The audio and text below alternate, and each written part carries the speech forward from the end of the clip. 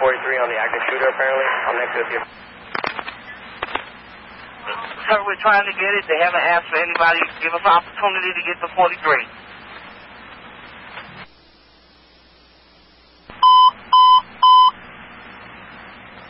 Units be advised, District 17 is working an active shooter at Stoneman Douglas. We have a victim. The shooter's at the football field. Be advised, I'm reading through a lot. So, confirming one patient with a GSW at this time at the 1200 building. District 17 has not asked for additional at this time. I'm still reading the call to get further. They're advising that the gate for the student entrance is unlocked. It's only advising a male is in a hoodie, a possible AR-15 or AK-47. I'm looking for a description of the subject, and I'll find out if any other additional units are needed. Units stand by.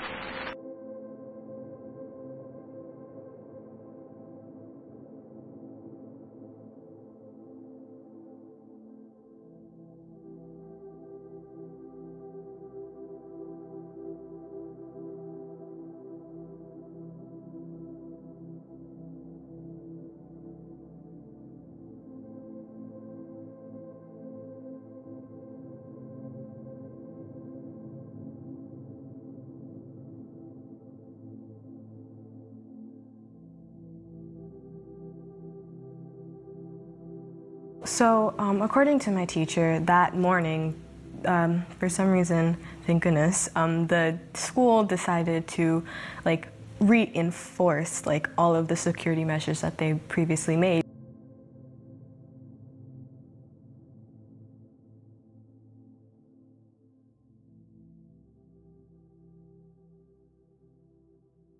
The fact that the first floor bathroom and the third floor bathrooms were locked, why are they locked? That was a decision by the security we've had issue before that with kids smoking in the bathrooms, so they were trying to make it so that the kids had to go to one bathroom to limit that.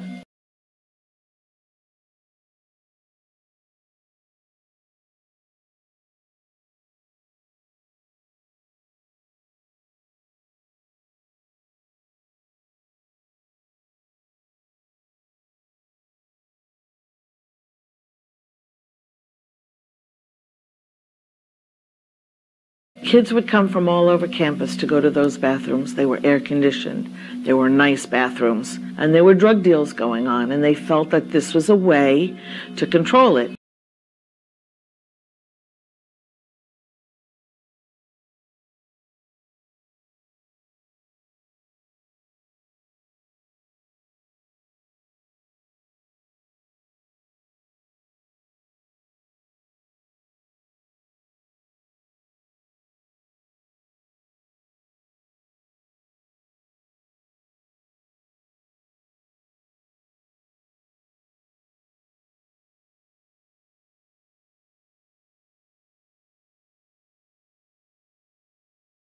New tonight, a source of comfort, trust, and security at two Parkland schools is about to go away. Since the shooting at Stoneman Douglas High School, members of the Guardian Angels have been patrolling its perimeter, as well as at a middle school across the street.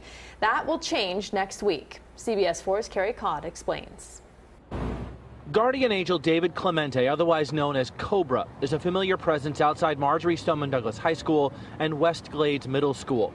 Since February 14th, he's voluntarily watched the gates, kept his eyes and ears open for trouble, and pledged to protect those inside the schools. I gave the parents my word that I would do anything and everything to keep their kids safe and to keep their kids alive. But Cobra courted controversy last week with this Facebook post. It reads in part, "There's a big drug problem at Douglas High School. Drugs are being taken and drugs are being sold inside of the school." Cobra said students brought the problem to his attention. I had been contacted by some students that I had met with the parents with tears in their eyes telling me that there was a problem in Douglas Stoneman High School with drugs, and they witnessed it themselves. Cobra said he told the school security staff about the drug problem last school year. He said he saw little being done, so he decided to inform the community so that parents could address the issue with their children. But 5 days after the post, Cobra said MSD principal Ty Thompson spoke to him. Informing the Guardian Angels that services is no longer needed at the high school. So this is right after the post. In my personal opinion, he needs to be here. Amy Moray has a son at Stoneman Douglas. She says Cobra has been a calming and reassuring presence on campus, and she can't understand why anyone would not want him here. He gives my son and myself a peace of mind when he's here. You know, I view him as the eyes and the ears of the school. Alex Schachter is one of the Stoneman Douglas victims. His father, Max, says Cobra's departure sends exactly the wrong message to the MSD community. There is a double standard. The principal is telling the children, if you hear something or see something or say something, and that's exactly what Cobra did, and now he's getting fired for it. Schachter wants Cobra to stay. He's urged people to email the principal, and on Tuesday someone posted this petition on change.org for Cobra to remain. Cobra says he'll abide by the principal's decision, and he's touched by the outpouring of support from the community. I'm overwhelmed by the people and the love of this community. I reached out to the Broward School District for some answers on all this. A spokesperson would not confirm that it was the Facebook post that got Cobra removed from the exterior of the campus. We were told that the principal did speak to Cobra about removing some sort of encampment on the exterior of the school. We also requested to interview the principal at Stoneman Douglas, but that request was not addressed. Live in Parkland, Kerry Codd, CBS 4 News Tonight. We had a meeting earlier, a staff meeting earlier that morning. We'd been warned that we were going to have a code red drill. I thought, this is a weird time for a code red drill because at the tail end of the day. But I was like, okay, so I just assumed that they were using blanks. I was in my homeroom, like not my homeroom, I was in my class, and the fire alarm rang, and we thought it was like, oh, just another drill, and then we just started hearing gunshots, and we didn't take it that seriously because the school said that they were going to let out blanks, so we were just laughing about it. And then so you were hearing that there was going to be some sort of real life drill happening at school today, so you didn't think anything of it? No, I didn't think that much of it, because was it strange that this was happening right 20 minutes before the bell rang, is what here students are telling me? Yeah, like, because that's a little off, like, because I usually leave class a couple minutes early, and I was like, okay.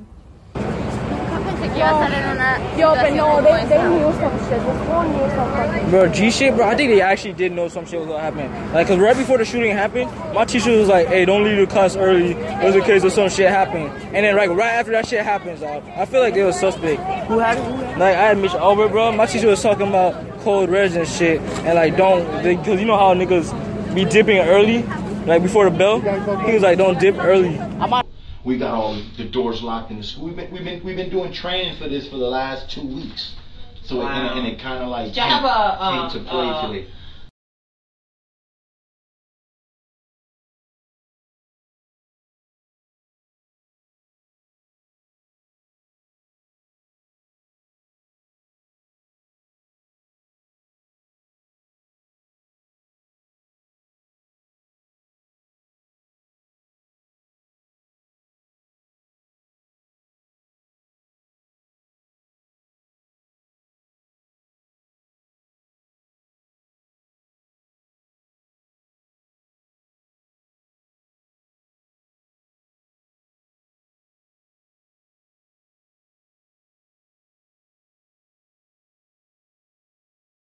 And something black on his face. I also heard from a teacher that he said something along the lines like, no one's here.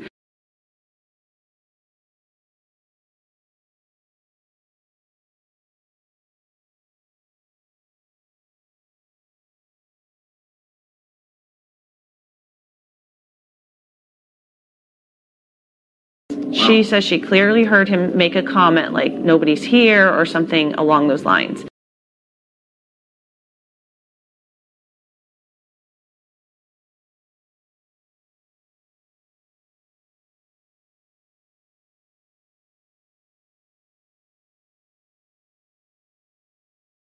But I've been in a simulation before. I know what that gunfire sounds like.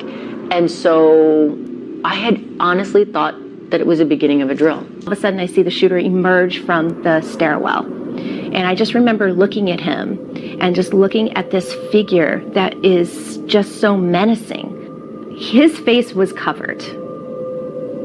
I describe him as wearing a gas mask because that's what it looked like to me at the time. But his face was definitely covered. His head was definitely covered. I didn't see any skin. He was black from head to toe, black vest, black pants. What I thought I saw was a kid with tactical vest, pants with lots of pockets, and I thought I saw a gas mask and a hat. Apparently, the gas mask, I've been told, was mistaken. He had just shooting glasses on.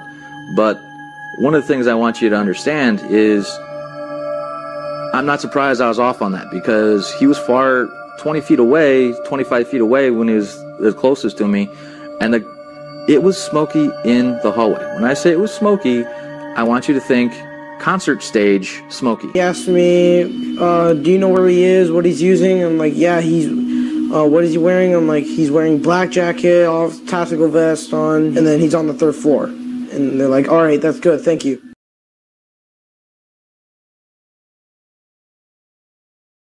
I was in my classroom and I'm sitting in the first seat, and it was right next to the door, and we heard a couple loud noises in a row, and we thought it might have been something upstairs. And about 30 seconds later, we walk out of the classroom casually, thinking it was nothing, and then you hear 4 or 5 gunshots, and I was with 4 other girls, and everybody else ran inside the classroom, but I've already walked out too far, really close to the building. And since it was a fire drill, we walked right into the parking lot over there, and then we realized we were in the wrong zone, so we walked in front of the building again, and we walked to the other parking lot, and there was a golf cart that came with Mr. Hickson and Coach Weiss and another police officer screaming at us that it was a code red, and I ran into the only classroom that had no windows with my friend and my 3 other classmates.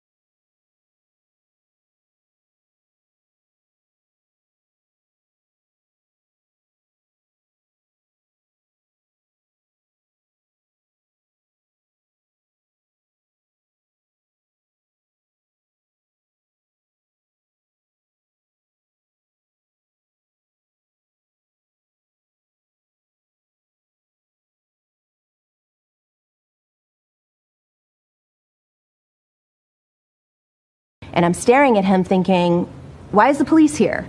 This is strange, because he's in full metal garb, helmet, face mask, bulletproof armor, shooting this rifle that I've never seen before. I didn't know that at the time because he had a mask on, so I didn't know who it was. He was black from head to toe, black vest, black pants.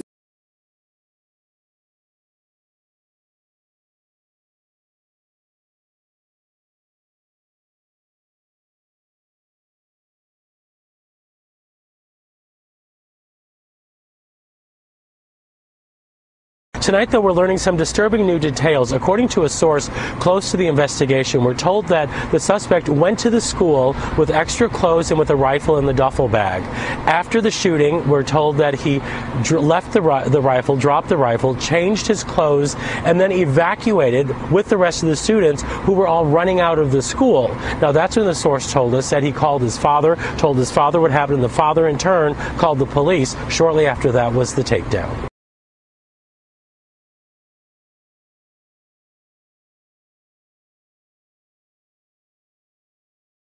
He basically gave up, changed, and decided to flee with everybody else. We're being advised he's on the third floor, moving down to the second. Be advised, got him on video, he's wearing a gas mask. Be advised, got him on video, he's wearing a gas mask. Be advised, got him on video, he's wearing a gas mask.